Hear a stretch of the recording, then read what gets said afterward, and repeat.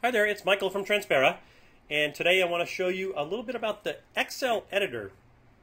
What's it for, and why do you care?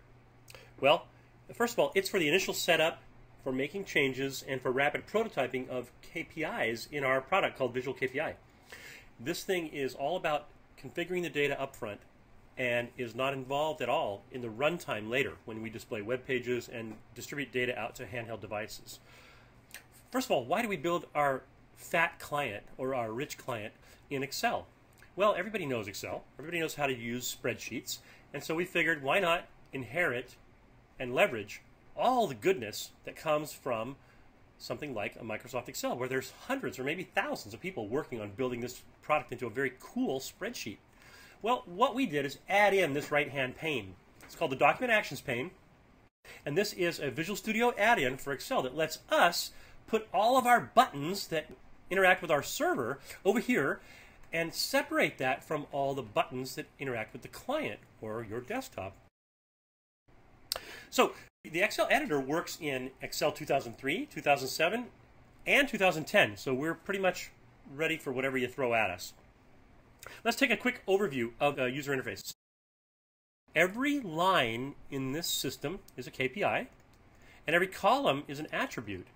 We've got our attributes grouped into collections. So the first collection that you see here in light blue, this is going to be the KPI name and the data sources and the current value. How to evaluate, basically, whether to turn a KPI red, yellow, or green.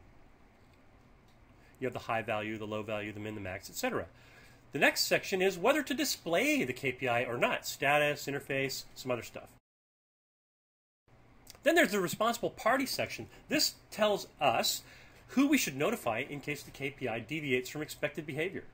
Now, that notification can be a single person, a list of people, an Active Directory distribution group, or even a variable that resolves at runtime to somebody or somebodies, and they get the email that's appropriate if something goes wrong. So it's good for dynamic situations where the responsibility for a reactor or whatever changes over time. Finally, over here, we've got some user-defined metadata, and this is really the heart and soul of our product. This is where you define how a KPI relates to the rest of all the KPIs and the scorecards and the views in the system. In future videos, you'll see how to put all this stuff together, and each individual part will be made clear, whether it's a KPI, a scorecard, a view, a link, or a trend.